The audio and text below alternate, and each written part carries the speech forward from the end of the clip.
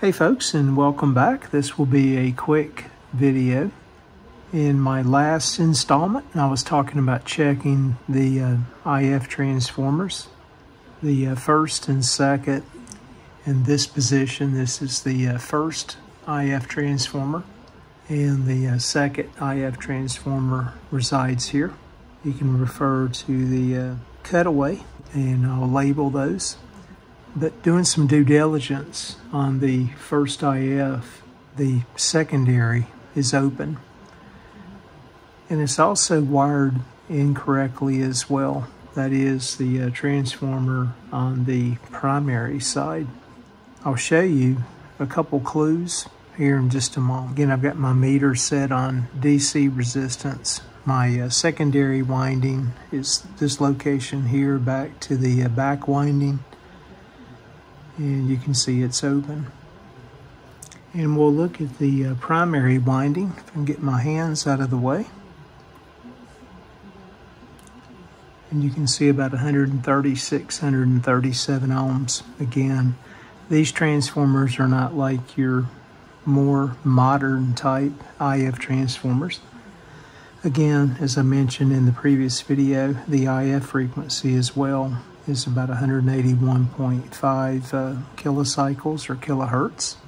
I'll go ahead and continue to trace these leads out and see how someone kind of re-engineered this thing, or attempted to, which may have led to the secondary actually opening up. Let me show you the work that was done, kind of a clue when you look at it. So here's my primary winding running left to right, or in this case in a horizontal position. And you can see that looks like new solder, and someone has placed that back on the screen grid of the 6 Delta 6 pins number 1, 2, 3. And you can see how it was soldered on. That definitely does not look like factory, and definitely the wrong location. Again, that being the primary side of the first IF, or at least if I'm looking at things correctly, it appears to be wrong. More due diligence on my part will follow. I'm going to go ahead and try to get this out. And once I'm successful or not successful, I'll bring you guys back.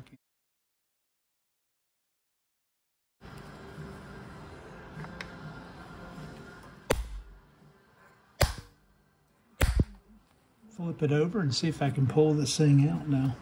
You guys can see I've got a blue alignment location as well.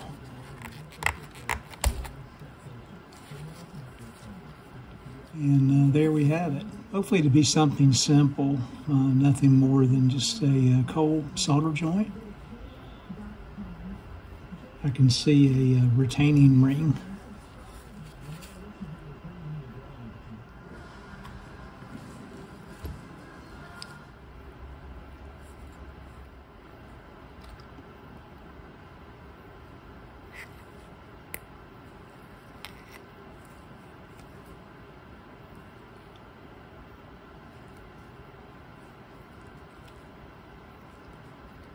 Oh, by the way, before I conclude the video, I wanted to do some deep cleaning on the chassis.